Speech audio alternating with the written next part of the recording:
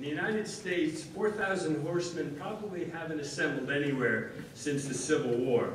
But in the high plains of central Mexico, each year since 1956, cowboys of faith ride for days to the base of Cabalgata mountain. Together they climb to the summit to visit a statue of Christ called Christo Rey.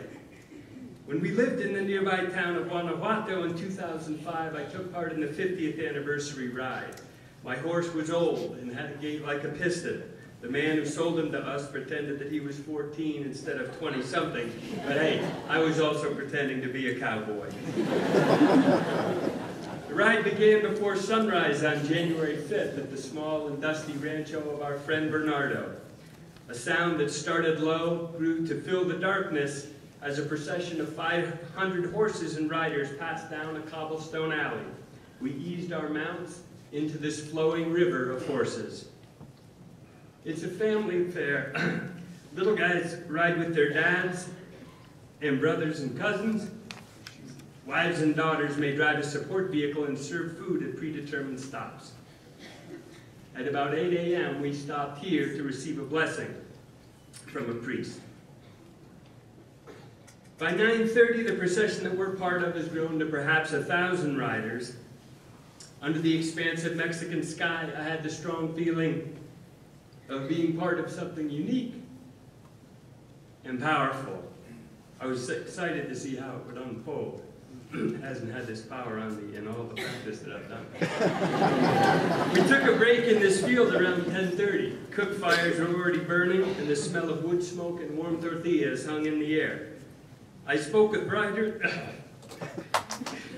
from all over the region who always offered to share their meal. Most had crossed the Rio Grande and the Arizona desert at one time or another to work. This is my wife chatting up some great-looking characters. Like everyone we met on the ride, they were generous and polite, and also curious about how us gringos came to be there.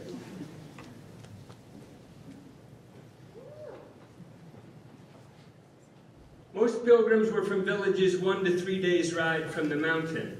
One rider in a group will often carry a banner signifying the pueblo that they represent. This guy on the right is from San Miguel de Allende, which you may have heard of, as it has one of the larger expat communities in Mexico. By 1 p.m., all the various approach routes have converged, and we are some 4,000 riders together. The line stretches out equally to the front and the rear. We make small talk with the pilgrims that we meet. The sun is hot, and my horse's gait is beginning to tenderize my backside. At about 2 p.m., we approach the base of the mountain. Taking a break near that blue church, the faithful hear a second mass, and then seek out lunch and a cold beer. The name of the mountain, El Cubilete, is Spanish for the dice cup. Mercifully, there's a big water trough just before the climb begins, and the horses drink deeply. This is one of my favorite scenes from the ride, and so perfectly Mexican. 4,000 horses and riders entering and exiting by the same alleyway and jockeying for position at the trough. Shouts and whistles of cowboys, whinnying and snorting of thirsty animals. It's quite close to chaos, but somehow it all works. And I managed to reunite with my companions.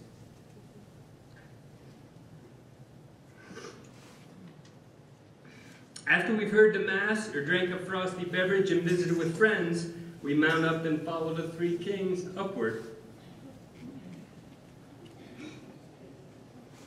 Riders often keep a bag of hard candy in their saddlebags and toss them to children who line the streets. After many cowboys dress in their finest Western gear with faux pearl buttons, white hats, and boots made of every skin you can imagine. Some take it a step further and dress in costume. Each year, this hombre dresses as Pancho Villa, a hero of the Mexican Revolution. By 3:30, the climb tilts back. Horses sweat and foam, and riders endure the beating sun. From time to time, someone will shout out, "Viva Cristo Rey! Long live Christ the King!" And all those within earshot, up and down the mountain, respond, Viva! To explain the geography, we're climbing out of El Bajío, or the low country of central Mexico. Even though it lies at 6,500 feet, the region is some of Mexico's most productive farmland and is also one of the most conservative bastions of Mexican Catholicism.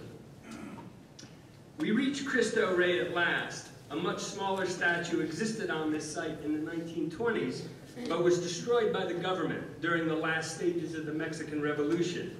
The government tried to reduce the power of the church by outlawing Catholicism. Needless to say, it backfired.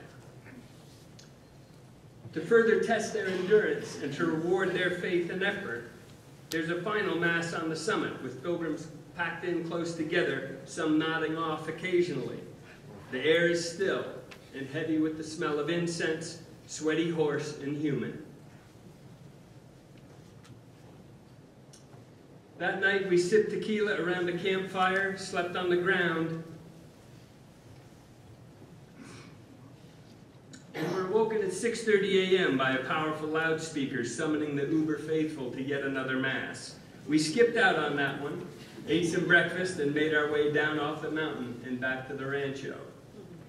Near the end, and after 2 long days in the saddle, I was standing in the stirrups for long stretches. Arriving late afternoon, I removed my horse's saddle, and he immediately dropped for a roll in the hay. With my backside looking like a baboon's, I wouldn't give that a thought for another 48 hours at least.